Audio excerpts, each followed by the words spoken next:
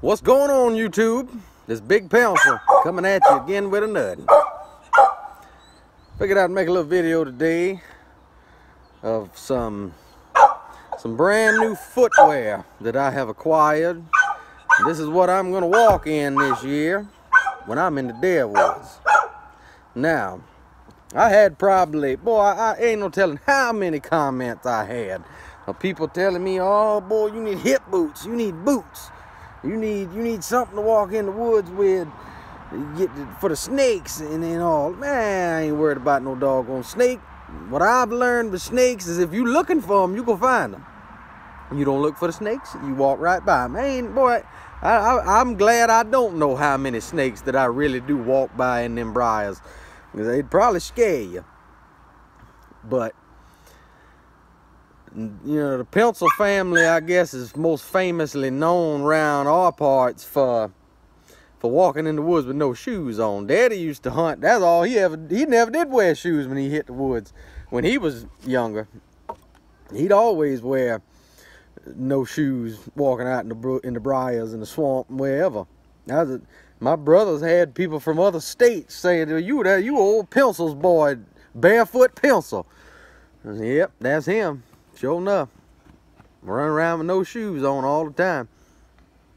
But and I've walked in the briars and in the swamp a good bit with no shoes on myself, but I would prefer to have shoes on, at least tennis shoes on.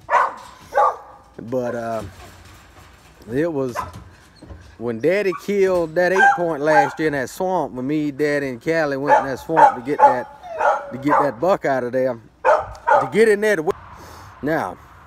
To get back in there to where Daddy was at, I was following his tracks to get back in there. Well, about halfway to him, the shoe tracks ran out and the feet tracks started. He done took his shoes off and was walking up through that barefoot, because that mud down there, you sink up past your ankles in mud every time you step. And so they'd suck right off your feet, regardless. But I didn't take nobody's advice but my own. Because there's 3 different reasons as to why I don't wear hip boots when I go in the woods down there dog driving. And the first reason is they're too doggone heavy.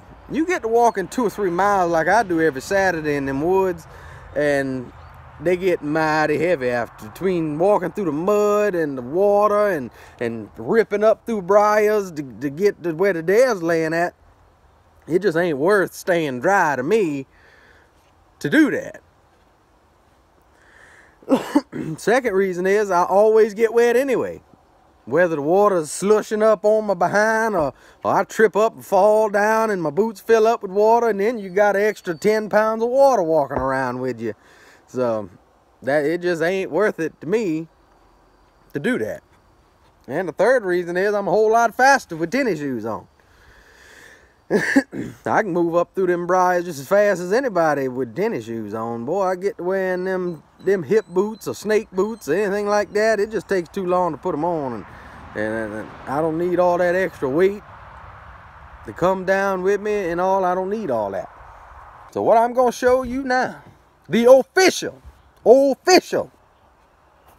BB1's, BB1's. I say ones because this is the first ones that I bought. Now I doubt these things is gonna last long with me running in them, but hey, had to get these with that sweet Velcro action. See that sweet Velcro action? Because with regular old tennis shoes, I was every 10-20 yards I was having to stop to retie my shoes. With these here, no more tying of shoes. You just snap them buggers closed and you good to go. You can walk for miles without having to worry about tying your shoes. I'm gonna give them a go. I got these old things from Walmart. $14 from Walmart. And if I get through half the season without ripping the sole slam off of them, I'll be satisfied. But that's it. Them BB1's, that's gonna be the ticket.